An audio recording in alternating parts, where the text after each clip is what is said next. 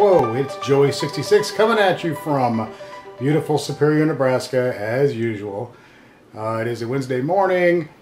This morning, I usually get up with Kim in the morning before she leaves for work, but today I was extremely tired, so I slept right through it. But what woke me up was the 392 Hemi engine starting in the garage when she left for work.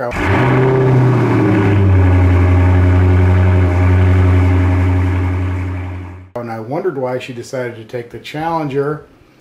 She was upset with me for not getting up with her before she went to work. I usually do and have a cup of coffee or whatever if I'm home. So anyway, I thought maybe she was just upset with me and decided to take that car because she knows that I like driving that better than the Tesla. But as I got up and got around today and went out to drive the Tesla, I hopped in and it starts telling me that I'm about to hit something. It's continually telling me that I'm really close to hitting something. Well, I wasn't. I'm just sitting in the car. I'm far from everything. And it's telling me that I'm about to hit something. So I get out to see what's going on. And let me show you what happened here. Okay, you'll have to excuse the filthiness of the front of the car. It's covered in bugs. But it's been a couple of weeks since I had a chance to debug the front end for her. I've been super busy and then sick. So I planned on doing that this week. But she took the Challenger today, left me with this. I was wondering why. Found out when I got inside that something was wrong, and one of the parking sensor things has fallen inside the bumper. I tried looking for a way to get in there and get it out, but it is inside. So without taking the bumper off the car, I am not getting to that. So that's good news. Let me show you what it does when you get in the car to go. Let's see what it does here. Hopefully it'll give my thing. Now it should start telling me that I'm about to hit something. Let's see what happens. Yeah, it's telling me that I'm 15 inches from hitting something, and I'm not. So there it is. It's telling me that we're about to hit something over there because it's sensing it's inside of the bumper, I guess. So yeah, that's a drag. Later on, I sent her a picture of it and said, hey, look what happened. She said, no shit, Sherlock, that's why I took the Challenger. So I thought maybe she took the Challenger because she was upset with me for not getting up with her. But apparently she took it because she got in and this thing had been doing its thing. And there's what happens. Now, she has called Tesla service already.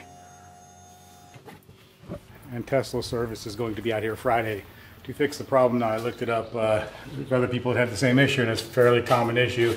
I guess it doesn't take much to push those in. So people say if they hit anything like a rock or something, hits it square on it, it'll knock it right in. So apparently that's what happened, and from what I'm understanding, it's going to be $175 to fix. At least that's what everybody else has been getting charged. So we shall see. I'll make a video hopefully Friday when the guys get here. You can see the Tesla mobile service. We're about 200 miles from a service center, so you can get mobile service. They'll come and fix your car. Apparently this is one of the things they can actually fix with the mobile service, which is nice. So I'll try to make a video Friday, at least a little bit, and show you how that goes. You know, it's a little disappointing, I think, to think that something as small as a little rock or something flying up would knock that thing right back into the car like that. There's the other side, the other one on the other side. Look at all those nasty bugs. But just pushing on it a little bit, yeah, it doesn't feel real sturdy. A little disappointed with some of the quality issues here. Look at the fitment of the frunk there. I don't know if you guys can see that or not. You can tell that it's not lined up right. I think that's a pretty easy fix that I can do myself. I just haven't gotten around to it, but it's a little out of alignment. The fit and finish there on the frunk. The gaps are all different all around it. So a few things with the car that aren't great, but overall I do like it, and this is the first real issue we've had, and yeah, it kind of sucks. We'll see if they get here, how long it takes, and how much we get charged. I will let you know. Apparently that's not a warranty issue, since something flew up and hit it, apparently. So that's a great way to start the day. I'm just having one of those days, guys, but it'll be okay. There's worse things in life. First world problems, my Tesla is broken, darn it. I used to drive around in some $200 cars a lot, so, you know, or $500 cars. So I guess I can't complain too much. So anyway, try to look on the bright side. Like I said, I will keep you guys up to date on that and probably do a little bit of video on Friday when they come. If they don't mind me. If they do mind me, I'll just be sneaky about it. But anyway, see how the Tesla mobile service thing works. I'm not really sure. Never had to call them before. should be interesting. Maybe make a decent video. This is Joeysixtysix with a real quick one about the Tesla quality. I don't know if it's a quality issue or not, but call it what you will. Anyway, I thought it was kind of, it was car related, so we'll make a video on it. Anyways, I hope that she gets my Challenger back okay, our Challenger back okay, and hopefully there's not too big of a fight brewing when she gets home, because I think we're both a little frustrated with each other today, so we'll see what happens. Joeysixtysix. I'll see you if Kim doesn't kill me first. I'll see you next time.